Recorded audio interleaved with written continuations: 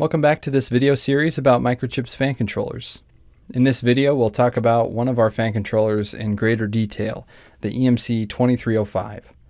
By the end of this video series, you'll be able to design your own fan application using the EMC2305 or any of the EMC2300X devices.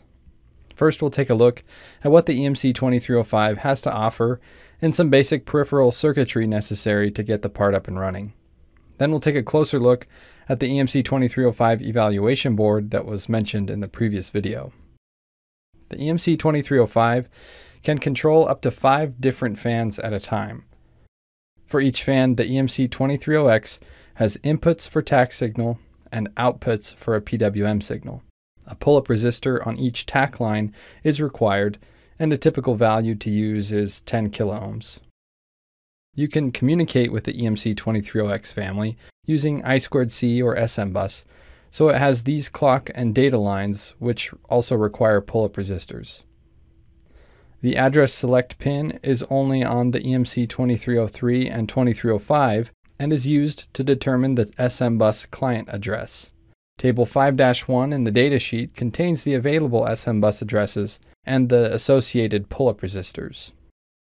The clock pin is used to supply an external 32.768 kHz clock to the part or to output the internal clock to synchronize with other fan controllers.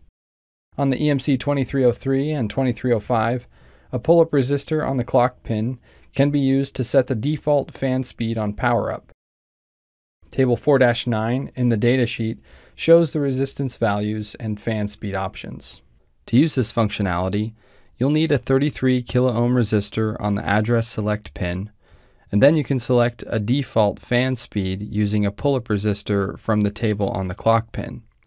This default speed is the speed the fan will go upon power up.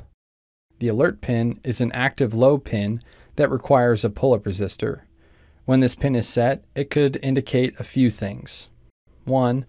The target fan speed couldn't be reached within a defined band of tack counts at a maximum drive, which indicates an aged fan. 2. The fan driver detected a stalled or stuck fan.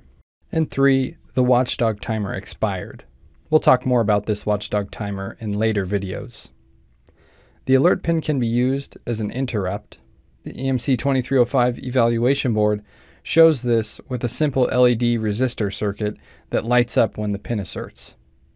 Finally, it's always a good idea to have a bypass capacitor connecting VDD and ground to reduce noise.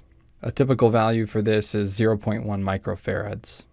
Now that we've gone over the essential passive components needed to get the EMC2305 up and running, we can go over the EMC2305 Evaluation Board, which we briefly mentioned in the previous video. The EMC2305 Evaluation Board connects to your PC using the MCP2221A, an I2C to USB bridge. To power the fan on the board, you'll need to supply 12 volts to the board here.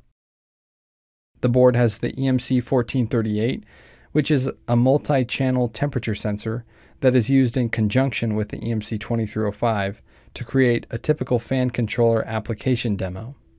There are a few terminals here that allows you to connect diode-connected transistors to the EMC1438 to measure temperature off the board. There's an onboard transistor that is used as a heat source alongside another transistor that is used by the EMC1438 to measure its temperature. The thermal management utility, the graphical user interface for this board, can keep the temperature of the transistor within a specified limit using the speed of the fan as the method of control. Included on the board is an optional fan driver circuit, which is used for 3-wire fans that do not have their own driver circuits built into them. This fan driver circuit uses a simple buck converter configuration to convert the PWM signal from the EMC2305 into a voltage that looks more DC. If you're going to use the fan that came with the evaluation board, you'll need to use the onboard fan driver by populating the respective header with a jumper like this. If you have a different fan you'd like to control with the EMC2305, connect it to one of the fan channels through the 4-pin terminal. Remember to enable or disable the onboard fan driver depending on the fan you use. Also make sure to plug in your fan to a terminal on the board before supplying 12 volts to the board. Now that you're more familiar with the EMC2305 and its evaluation board, in the next few videos, we'll talk more about the EMC230X functions and how to use this evaluation board along with the thermal management utility to demonstrate these functions.